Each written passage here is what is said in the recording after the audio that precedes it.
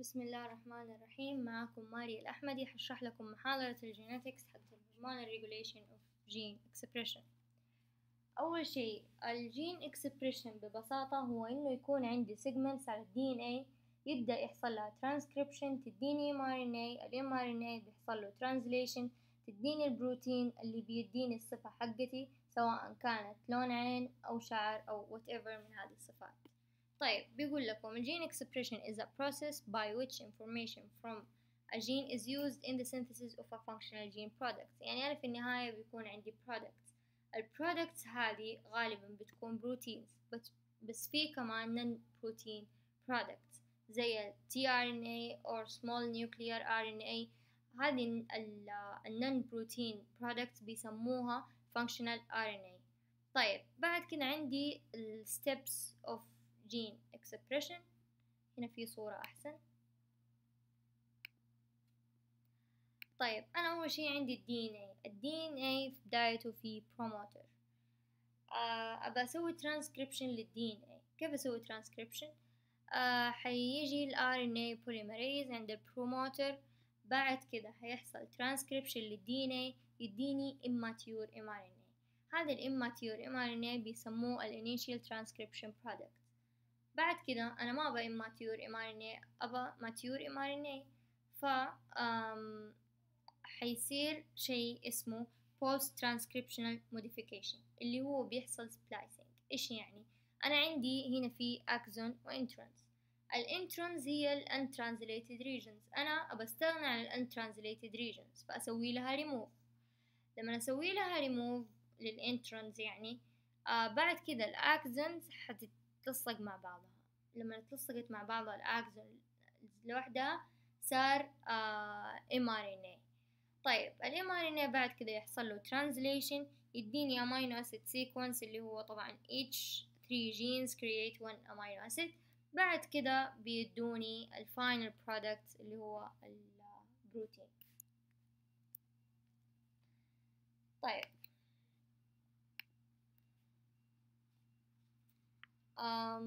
طيب دحين أول شيء أنا الجينز موجودة عندي نفسها في كل الجسم. يعني لو شفت الجين حقت السكن هي نفسها الجين حقت البنكرياس، هي نفسها الجين حقت أي شيء موجود في جسمنا.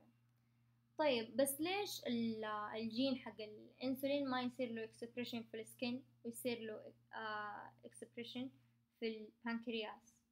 يعني أو ليش الجين بيصير له اكسبريشن في وقت معين ووقت لا؟ يعني مثلا الجين أصلا موجودة في جسم الإنسان من صغره، بس بعضها ما يصير لها اكسبريشن إلا في عمر معين. فهذه الحاجات مين بيحكمها؟ الجين ريجوليشن هو اللي بيتحكم لي دائما في هذه الحاجات. طيب الجين regulation of gene expression refers to the control of the amount and timing of appearance of the functional products of a gene. هذه functional product مين بيتحكم لي فيها؟ قديش حتطلع، متى حتطلع، كميتها، والوقت هذا كله الريجوليشن هو اللي بيتحكم لي في ذا الشيء. طيب it includes a wide range of mechanisms that are used by cells. طيب اللي هي تساعدني في ال increase or decrease للproducts هذه في ال specific gene البروتينز وال RNA. طيب it includes response to environmental stimuli or adaptation to new food sources. إيش يعني هذا الكلام؟ يعني مثلا الجسم أتعرض لحرارة عالية جدا اللي هو هذا environmental stimuli، فإيش حيصير؟ حتطلع لي بروتين كثيرة عشان تقاوم لي هذه الحرارة. أو مثلا اللي هو الفود سورسز، إنسان بياكل سكريات بكميات كثيرة فحيصير عنده diabetes وهكذا. طيب بيقول لكم any step of gene expression can be modulated يعني لها القابلية بأنه يصير لها modulated. كيف كذا؟ في أي مرحلة من مراحلها. طيب هذا الشيء دائما بيحصل بال one gene regulator control another. كيف بيصير هذا الكلام؟ يعني مثلا two genes قاعدين جنب بعض واحد فيهم يسوي كنترول للثاني، أو هم كلهم بيسووا كنترول لبعض. طيب يقول لكم الجين ريجوليشن give the cell control، يعني زي كأنه يدي السيل الأبر هاند، هو ماسك الأبر هاند في السيل، يعني إنه بيتحكم في الستركتشر في الفانكشن. وهو كمان بيدخل لي في كل الحاجات البيسك لشغل السيل نفسها، إن هي يصير differentiation morphogenesis etc. طيب الجين expression can be either up regulated or down regulated. الاب regulation ايش يعني؟ طيب هو انه تجيني سيجنال من برا الخلية او من جوا الخلية، بتسوي لي stimuli انه انه يحصل لي increased expression of one or more genes. الداون regulation العكس، انه process resulting in decrease الجين expression. طيب types of genes and how they are regulated. constitutive gene اللي هو يكون شغال على طول. طيب transcript continually. وهو opposite facultative gene اللي هو facultative gene which is only transcript when needed، بس أنا لما أحتاج هذا الجين وقتها يصير له transcription. طيب عندنا الهاوس كيبينج جين. الهاوس كيبينج جين تقريبا زي الكونستيتيوتيف جين، بس شغال على طول عشان ايه؟ عشان ايش يسوي بالضبط؟ عشان يحافظ على وظائف الخلية، زي الهاوس كيبر بالضبط. وجودها مهم عشان هي بتحافظ لي دائما على نظافة البيت. لو الهاوس كيبر ما هي موجودة يخرب لي نظام البيت. زي كده بالضبط الهاوس كيبينج جين بتساعدني دائما في وظائف الخلية. طيب وموجودة في كل السيل تايبس، وهذه الإكزامبلز إنه هي الأكتين وهكذا. طيب الفاكولتيتيف جين زي ما قلنا إنه بيصير لها ترانسكريبشن بس وقت ما احتاجها. الاندوسبل جين is a gene whose expression. طيب متى يصير له expression؟ لما يكون عندي environmental change or dependent on the position in the cell cycle. يعني مثلا زي لما تعرض الجسم لحرارة أو تعرض لدخان كثير. طيب نجي للهرمونز. الهرمونز are molecules that are produced in one cellular location، بس الأفكتس حقتها في another tissue or cell type. زي مثلا pituitary gland بتطلع لي الهرمونز، بس هل هذه الهرمونز لازم انها تشتغل في البيتيوتري؟ لا طبعا، بتروح لأماكن تانية في الجسم بيشتغل الهرمونز فيها. طيب في الماملز الهرمونز can be protein or steroids. طيب البروتين هرمونز ما تدخل السيل، في على السيل ممبرين ريسبتور ليها بترتبط فيه، وبعد كده بتصير الجين اكسبريشن يصير عن طريق intermediate molecules. يعني مو البروتين بنفسه يدخل السيل وبيسوي هذا الشيء، لا، في intermediate molecule. طيب الستيرويدز لا، بيدخل السيل وانتراكت مع الريسبتور جوة السيل مو برا، وكنترول الجين اكسبريشن. طيب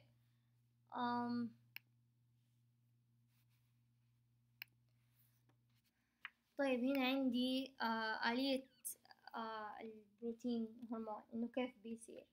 دحين أول ما يرتبط البروتين بريسبتور الخلية، الريسبتور هنا على السيل ممبرين، حيصير signal transduction. طيب فتبدأ الخلية بوظيفتها. بعد كده لما تصير السيجنال ترانسدكشن والخلية تبدأ تتفاعل، السكند ماسنجر are released. طيب بعد ما يصير لها released حتسوي لي activate specific protein in order to يا إنها تسوي لي increase or inhibit the production of certain gene products. طيب ارتبط البيبتايد بالريسبتور اللي على السيل ممبرين، صار للسكند ماسنجر ريليز، بعد كده سوالي اكتيفيشن، بعد كده حصل الجين اكسبريشن. طيب يقول لكم انه main second messengers include calcium, cyclic AMP وهكذا يعني etc. طيب نيجي للستيرويد هرمونز. يقول لكم الستيرويد هرمونز can be grouped into 5 groups. طيب اللي هي الفايف جروبز هذه مصنفة يعني من ناحية الريسبتورز اللي بيسوي بايند مع الستيرويد، اللي هي الجلوكوكورتيكويدز والمينرال كورتيكويدز والاندروجينز والاستروجينز والبرو جستاجينز. طيب عندنا الميكانيزم حقت الستيرويد هرمون. طيب الستيرويد هرمون حيدخل السيلز، الريسبتور حقتها جوة السيلز. طيب حيرتبط بالسيلز بالريسبتور، وحيكونوا يكونوا لي عندي كومبلكس. لما يكونوا لي الكومبلكس حيدخل النيوكليوس وحتصير عملية الجين اكسبريشن.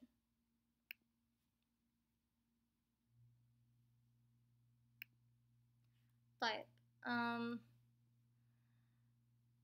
بعد كده يقول لكم ال number of steroid receptor proteins have been characterized، وبعضهم characterized وبعضهم common among them. طيب بعد كده يقول لكم إنه translation، بعد ما يصير الترانزليشن وتكوين الأمينو أسيد سيكونس حتكون عندي 3 مناطق.